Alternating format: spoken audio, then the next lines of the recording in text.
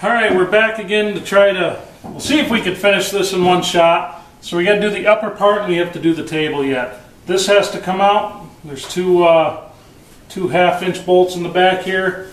Those come out and it looks like, actually, it looks like all this might come out just by loosening up. Yeah, slick, very slick. So let's get this apart and see what develops. Alright, so with the top wheel off, the tire off of it. Now these bearings insert from the outside, and there's actually retaining rings right there to hold the bearings in one spot. So don't try to beat those in, but they will pop out. Same thing. This one I just took a Phillips head and just tapped it out. You can see where I actually punctured the bearing seal. But we'll take this one on the back side, the peg, very gently with all this. You're banging the hell out of it. These wheels are just cast aluminum, and if you're banging the hell out of it, there's a good chance you could destroy it. Now these bearings are turning now. Well, this one was. Made in Canada, 6202 bearing.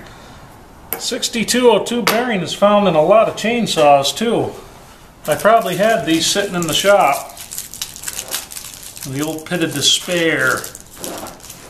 Get this back around.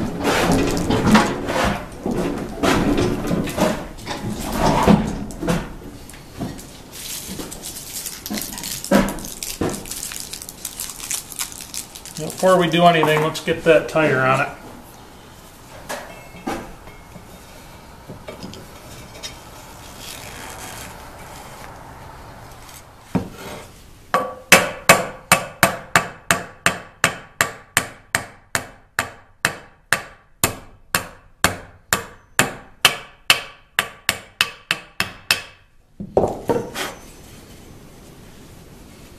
Turn it nice and smooth.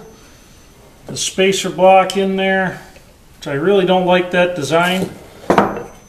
It's that little spacer.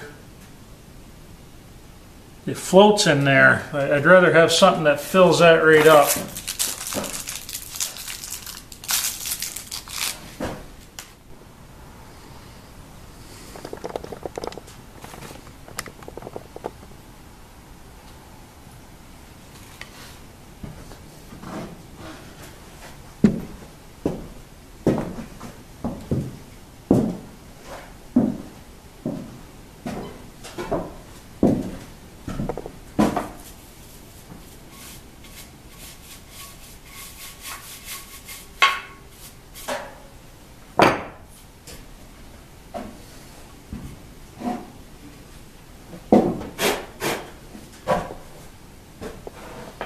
Okay, let's see what develops.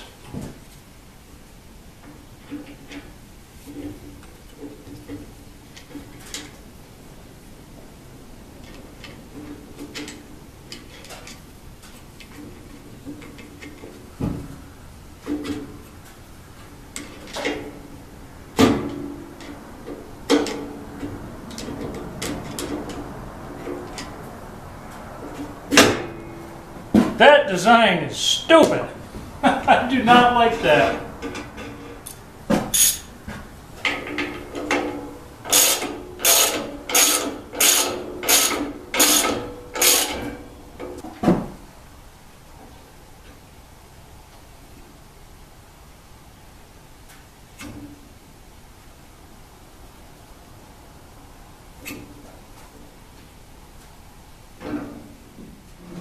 These bearings right here probably go more often than anything, and these are your guide bearings. This one's seized up.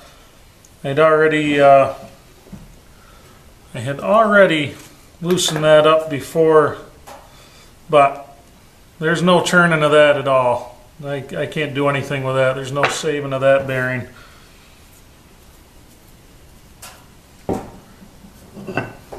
So we got our handy dandy new ones here.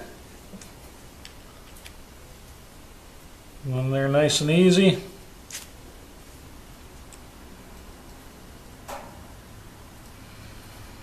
I'm just amazed. I really am amazed at how easy this thing is coming apart for as old as it is. It's not too shabby.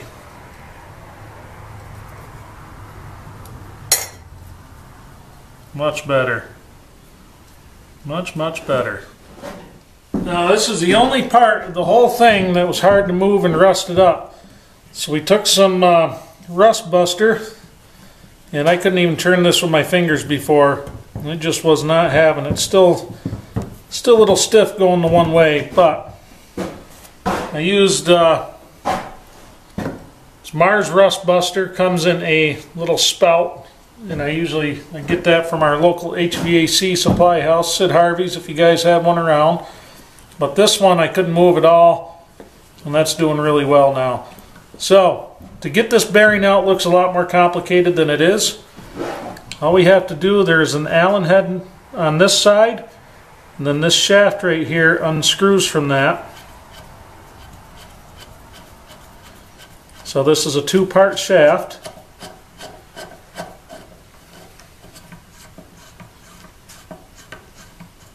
I can only get it the rest of the way.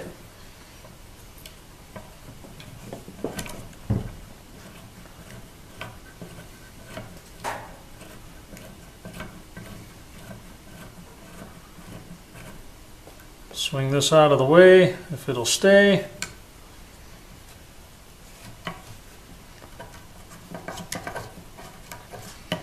Kind of gently slide them all apart. Do we have enough room to do it? That's the question.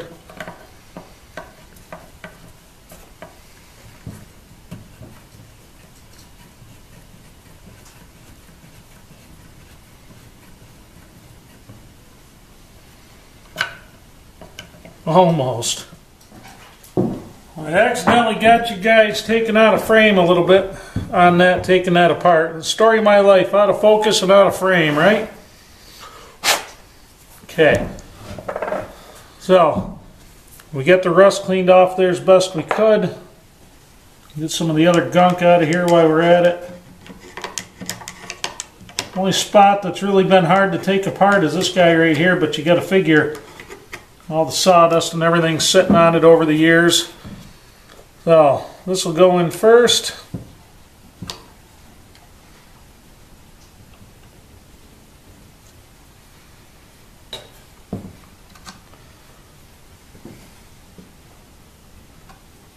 And then this guy here,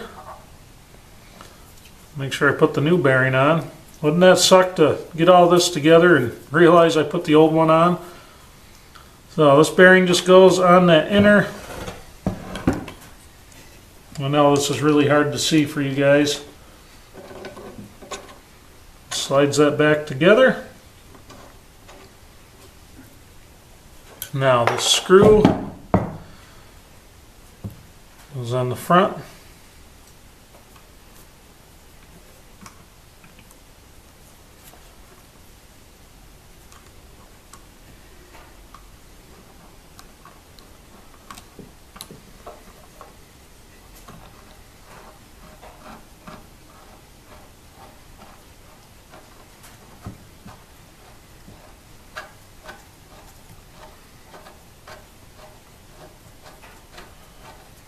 I like to spin this on by hand as far as I can,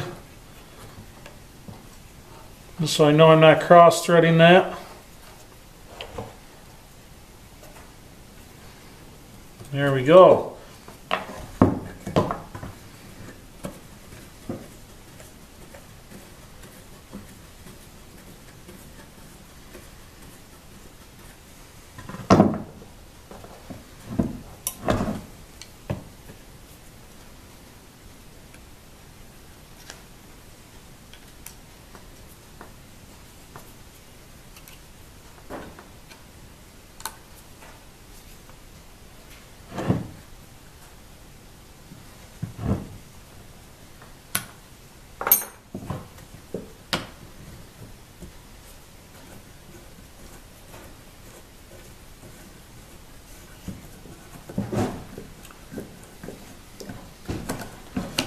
For some reason I keep giving you guys a shadow here. It's driving me nuts.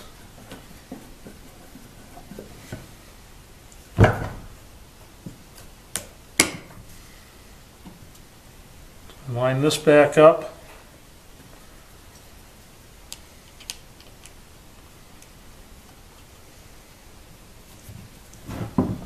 Make sure you get these to go down straight if you have to take those off.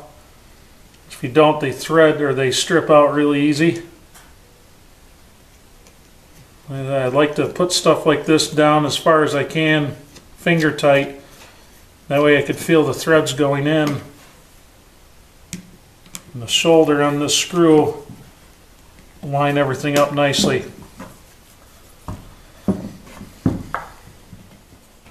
So I set these back as far as I can, and I don't touch them again until we go to put the blade back on. So the beauty of these, something I've always liked about stuff like this, nice tools, is a lot of times you have your locator pins all ready to go. So everything kind of lines up right where you need it to.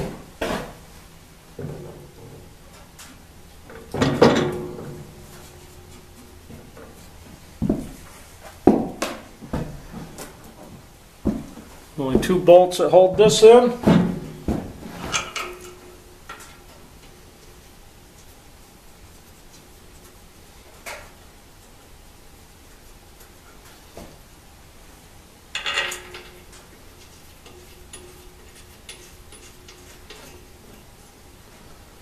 You're putting these together. Everything usually slides kind of hard on locator pins like this. Kind of try to bring it down at the same rate so you're coming down on it as straight as you can.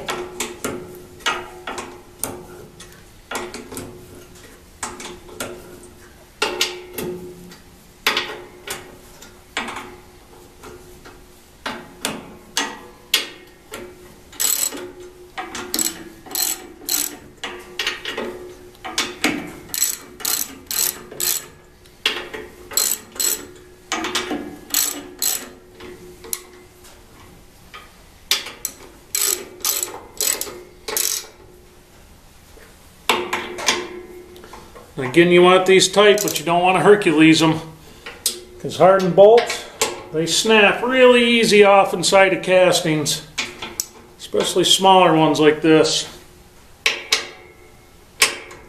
It's like you don't even know your own strength. Now this guy right here, this adjusts our table for square. That's our stop. We're going to get into that once we get the table and everything back on. So I guess all we have left, all the bearings are done, all that good stuff. I guess I could have done a better job of cleaning those blocks off. So we have this ready to go. Our bearings on there, our blade guide bearings and all that. This one is driving me nuts. That is ridiculous how tight that is on there. So we're gonna get the table cleaned up, get the table on here, and then we are going to get the motor and everything hooked up. Then we're gonna put a blade on it. Then we're gonna test this thing out, see what happens. Okay, our tabletop is waxed. This is ready to go back on. It goes this way. So you're going to have two lengths of bolts here. The longer one's going to go on the front where your adjustment knobs are, because it has a longer space to travel. I know, common sense, right? So I probably should have adjusted that up.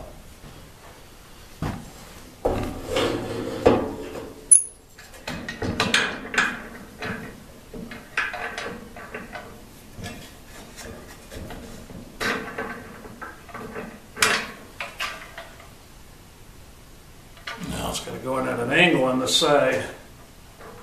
There we go, that's a little more like it. Alright, cool. Now we're probably going to have to adjust, the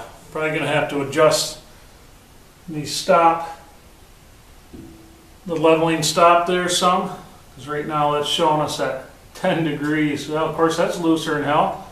That doesn't help, does it? I'm talking about the, there's a little indicator on there Okay, we're getting there, guys, so let's throw the blade on and see what happens here.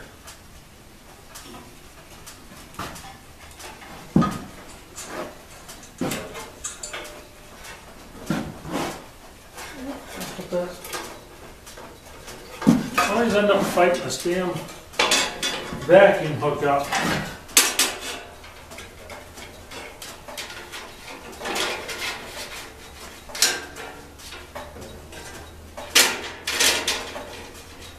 On this bandsaw, there is a mark on the back that tells you where to set the tension for each each width of blade. So I'm just going to hit that quick. Okay. We are there.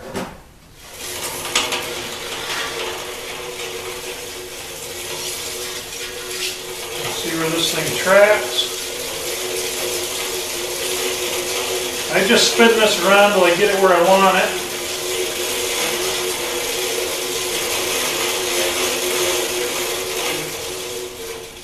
It's actually really staying nice on there.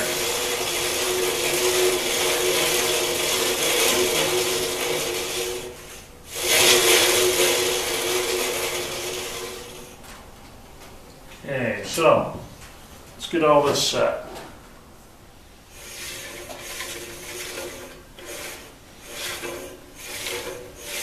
You see, I can just barely turn that a little bit, barely touches. If I push back on just a little bit, barely enough, it'll turn that in. So this guy down here, if I can get this to adjust how I want it, I can do the same thing.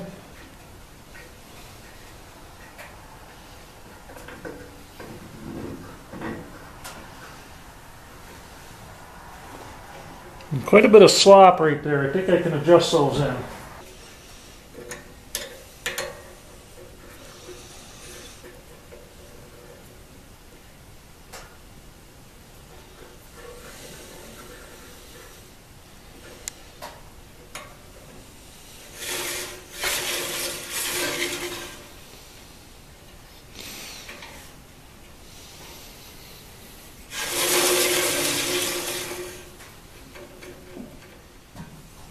Now, here's one of the majorly important steps.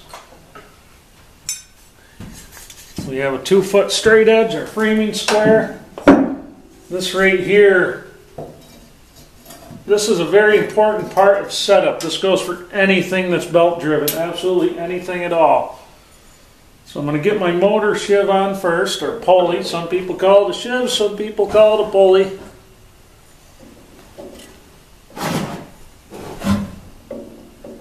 Now, what I noticed with this, when I took it apart, I noticed these weren't lined up very well. Oh, let's see. If you're going to tap these on, very gentle. Because you can actually drive that shaft of that motor right out of the bearings. Anybody care to know how I know?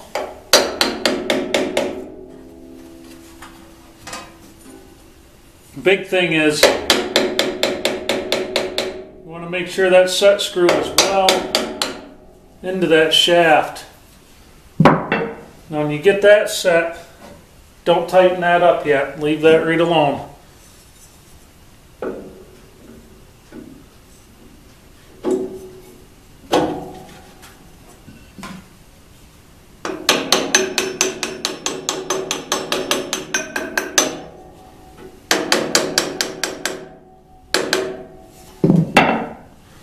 I can tell you right now we're way off.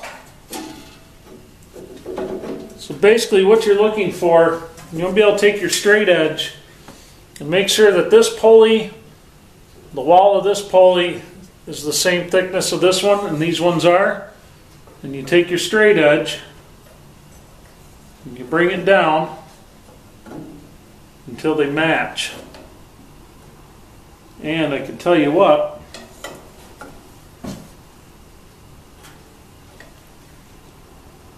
We got a ways to go on this one.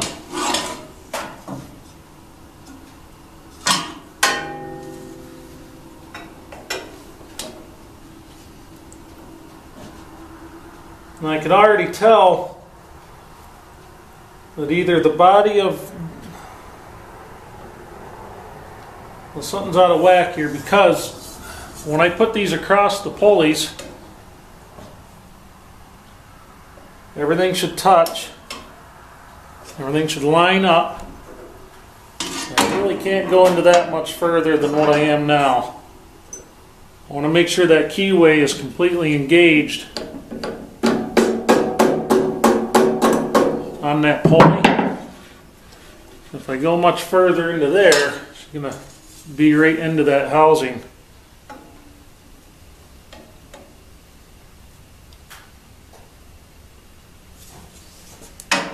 I remember when I said the other day we weren't going to tighten these, tighten the base bolts up yet. This is why, because I just had to twist that.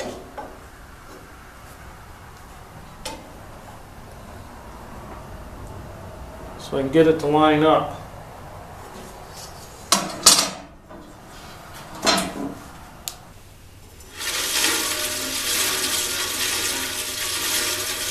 Thing, make sure you're not rubbing on bolt heads.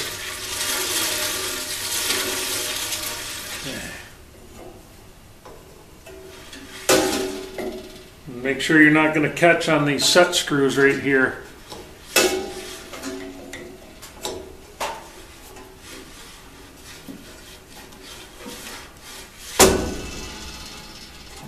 And make sure you have some deflection on that belt. I'm going to have to get a new belt for this one too. Belt's a little shot. Not shot, it just has a good set in it.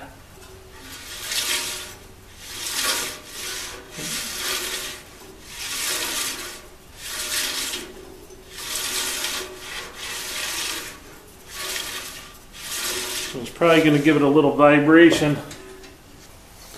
Alright, let's give it a test, see how it does.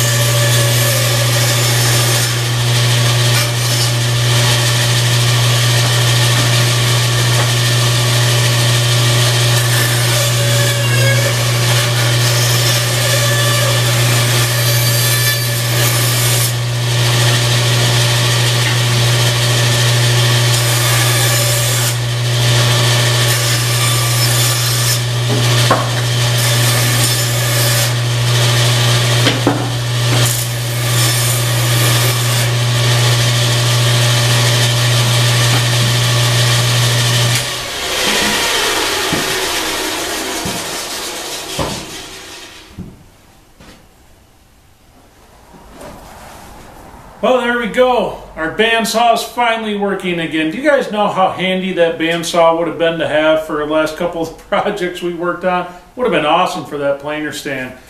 But now that is one more piece of the puzzle, because I plan on doing a few fancy things with this cabinet build, and the bandsaw is going to help us out with that, save us a lot of work done by hand.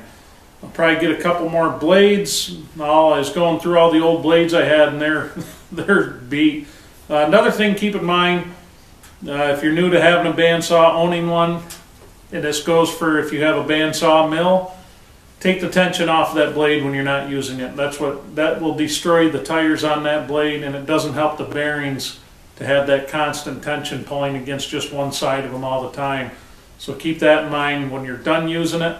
Loosen up that tensioner. If you have the Delta 14-inch, it'll have markings on the back that'll show you where to set the tension on that blade.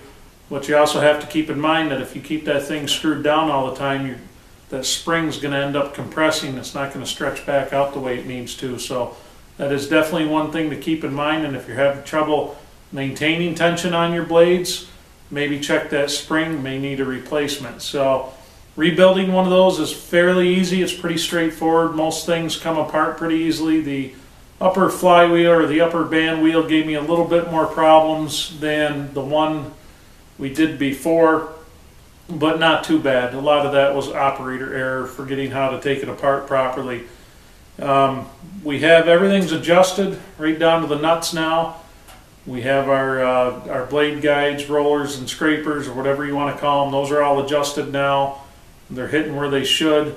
So I'm happy with it, very happy. And I'll tell you what, that started much smoother than it has in a long time. No vibration.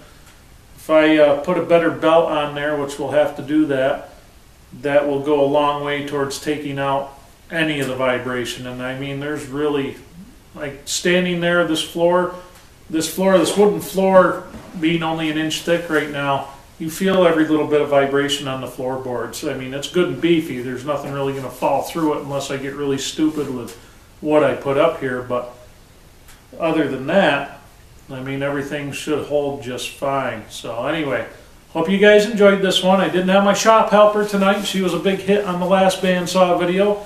But yeah, super excited to get that done. So anyway, hope you guys enjoyed it, and I'll see you on the next one.